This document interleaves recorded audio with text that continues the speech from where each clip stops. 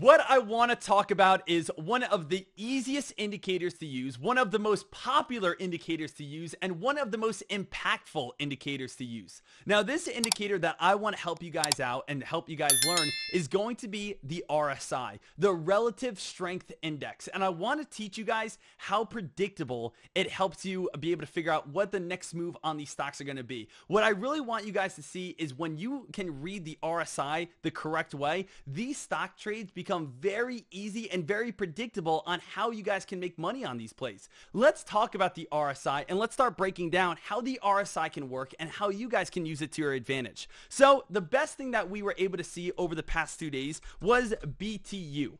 BTU, this is a play that has gone on a very nice spike and has dropped off very hard. Now, to get a free RSI, just go to stockcharts.com. Stockcharts.com, type in BTU if you want to follow along, and all you guys have to do is realize that the RSI is going to tell us what the next move is going to be.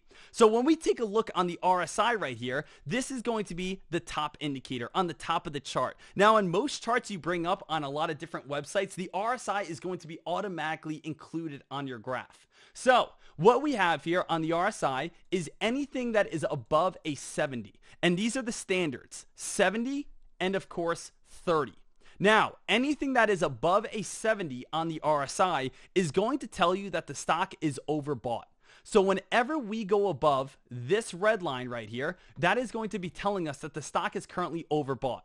Well, what happens when a stock is overbought? Well, when a stock is overbought, that obviously means the stock has a lot of room to fall back on down because the stock is overbought. Just the same exact thing, only opposite when a stock is oversold. What happens when we go near this blue line or underneath this blue line? Well, if a stock is oversold, that means it's a great price to get in on that play because, again, the stock's going to be moving itself back on up. So if you guys are ever confused on which way is this stock going to head next, what way is the stock going to be going over the next week, over the next few weeks, so on and so forth, one of the easiest things that you guys can do is just look at the RSI.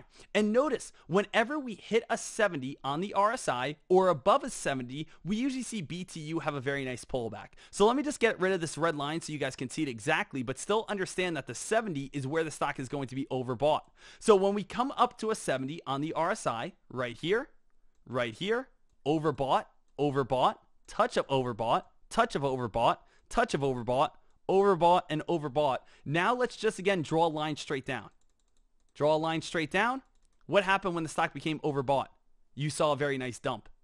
What happened when the stock became overbought? You saw a very nice dump. What happened? Dump, overbought, dump, overbought, dump, overbought, big dump, overbought, dump, and again today, overbought to a dump. Look how predictable this can make our shorting. Look how predictable this can make our trading. Whenever we see, again, BTU get overbought, especially looking at the past chart history pattern, it makes it very simple for us and very predictable to be able to make some profit. And that's the best thing about using the RSI. So we can also turn this around as well. As we can see, again, whenever a stock is overbought, we can go ahead and we can be able to make some nice money. Well, today, I was just able to lock in $17,277 in profit. And that was, of course, on my Tesla trade. I bought in on Tesla at 564, sold Tesla at 589 today. So again, Tesla, why did I buy in and how did I know that this stock was going to be able to go on a very nice climb, go on a very nice move? Well, simple enough. We go over towards the RSI, Tesla. We take a look right here. Let's take a quick little screenshot. Now, we already know all about Tesla, and we already know all about the RSI, about how it works. Anything above a 70 is overbought, and anything underneath a 30 is oversold. So when we take a look at this, we know, again, we have our blue line. And our blue line right here is going to show us when we're considered oversold. Now, when we're ever oversold, that's where we get a very good dip buy. So where are we currently at here? We have, again, oversold. Let's drop it on down. Guess what happens? That's this day right here. We shot all the way back on up. We have, again, we're oversold. Guess what happened? We dropped all the way down. Guess what happened? We shot all the way on up. And now we got oversold. That was, again, a couple days ago. Guess what happens? We're starting to shoot our way back on up.